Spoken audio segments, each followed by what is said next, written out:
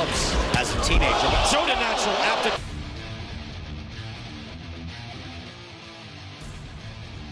Ajagba speaks to what Paulie said. Polish is trying to weather these little mini storms and mini crises. But he's been hurt here in round 2 for sure. But don't get me wrong, if Polish can survive this is what he wants. He wants a big heavy. Takes a knee. Time now. And here we continue, so the referee didn't even warn Ajagba. How about Polish coming out? Throw Right hand behind the guard, and now Ajagba. Good action-packed fight, however, for the heavyweights. And now you mentioned the high output by Ajagba continues to again. Polish left uppercut, straight jab through the guard of Polish, and now Polish not returning fire. Referee Weeks watching closely. He's added a little bit more to his arsenal. I see a nice little uppercut right there from him and a nice stab right hand to the body of Ajagba.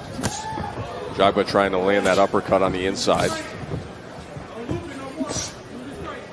With the rising star Jared Anderson, Bernardo's in that locker room with news.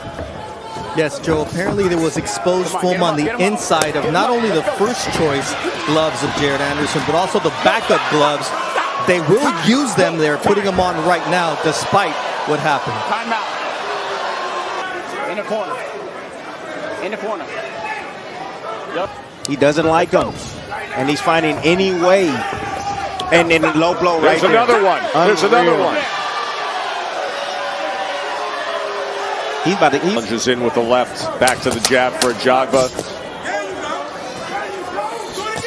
Ajagba with a right hand, that high guard of Kosabuski, able to fire off. Heavyweight from Kazakhstan is Efe Ajagba. Oh, that's a low blow. It's over. That's going to be a DQ. You would think that has to be a DQ. He checked out.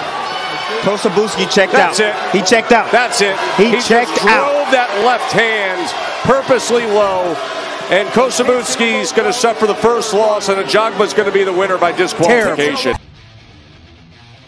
Ajagba was a soccer player. I mean, playing on competitive clubs as a teenager, but showed a natural aptitude for a right hand. Final seconds, though, of round 2. Another right hand lands. Kaladze and Badge say it seems Ajagba, anytime he touches you, a distance. And he's wobbled badly. And he's in bench. I trained the auto for that's a beautiful right hand by Ajagba.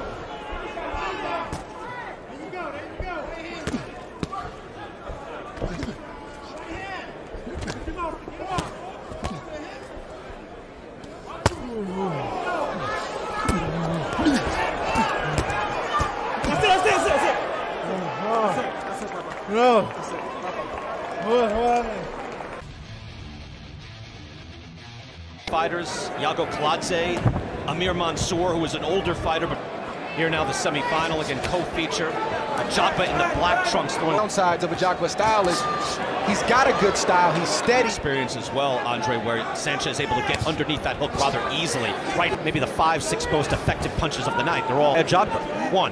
So they fight very differently. Big hook. It's a little bit small for him, so he's always up against the rope. Winning, no matter how you win, just win. That's the mindset that he has. I don't know about. So we're being told there's Bernardo Asuna is looking at me right now. No, not a knockdown, says Bernardo. Right, just a nice little pop, and suddenly Sanchez at his size. Where's that left hook? Doesn't depend on his right hand. Is that Ajagba going in and letting his hands go? He's going with a nice right hand by Ajagba there. Really in his arsenal. Big hook tried by Sanchez. Sanchez is going to try to go up top. Answers Joe Goose, when we were watching one of these fights, I said, well, you think a lot of Sanchez, is he going to be a world champ? And he goes, oh yeah, absolutely. And winner should be at the very least. Andre, I mean, you know, got stopped in 6, but, you know, he got hurt by a right hand. On the right, and he's down. And Amir Mansour is on his knees on the punch from Ajagba. He's in trouble, and he knows it. Ajagba has to be careful as well because... And he's down with the left. Through the rope, spitting blood. Ronnie Shields. Oh, there landed in the chest. It says Mansour backs away. He's already been down a couple of times, including at an additional time on a tanglement, a slip. Yeah, they called it. They called it. Both of you guys. It is a heavyweight matchup, I'm going to let you know. So he likes to bring an end to opponents in quick fashion. And Curtis Harper has walked out of the ring. Wait, what? I cannot believe this. I've never seen this before. He walked out of the ring. He's not fighting this guy. He walked out of the ring. I've never seen this before in my life. Curtis Harper has And the fans here in Minnesota are really upset right now because... Physically, I mean, there's certain guys, I mean, I thought he looked like similar body build to Deontay Wilder. Absolutely, definitely a good frame for the heavyweight division. I mean, just muscle upon muscle, and Del Long on the opposite big right, and down he goes, and this one is over. The throws, I mean, it bounces off the gloves, and I mean, everything else bounces off those gloves too. Just like that. Followed big right hand by Ajagba.